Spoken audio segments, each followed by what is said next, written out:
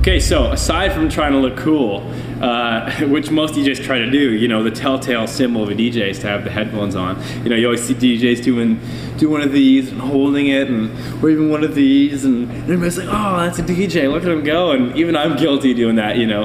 I hold headphones like this, I make it clear that I'm a DJ by how I hold my headphones and stuff. But these headphones serve a really important purpose, like I explained before, and that is to hear the song that's playing next, that you want to play next.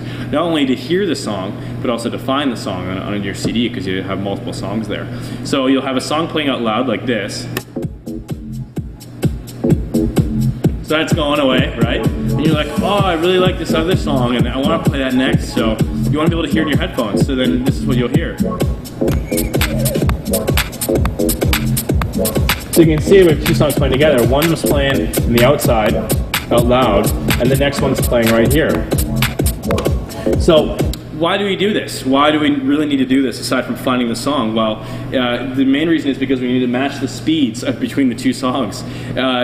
Two songs that are not matched properly sound terrible. I'll give you some examples of that later on. The whole idea is that you can't play two songs together unless they're going the same speed. So to do that, we need to first get one of the songs playing out loud. So we'll do that right here.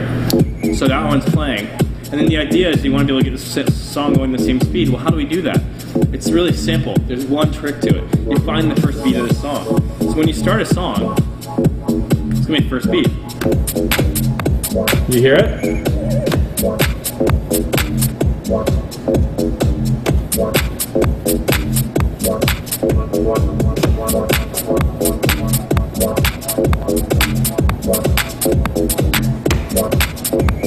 Right?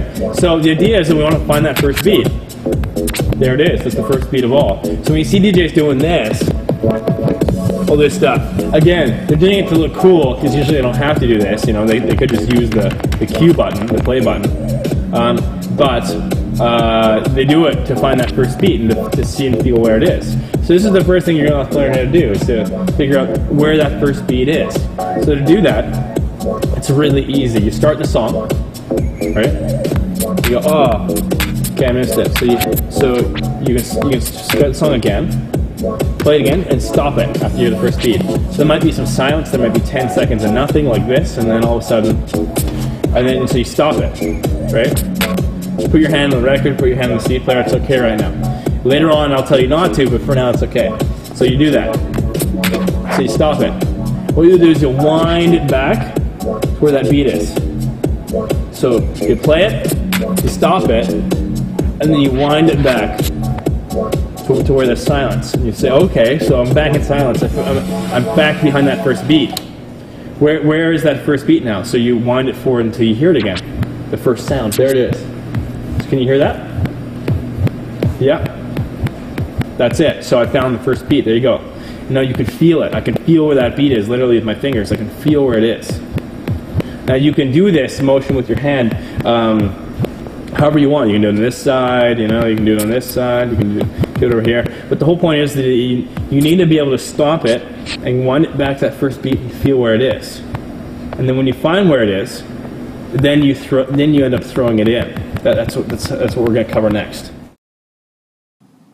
If you like this video, click the link below this video window right now to see more awesome DJ training videos.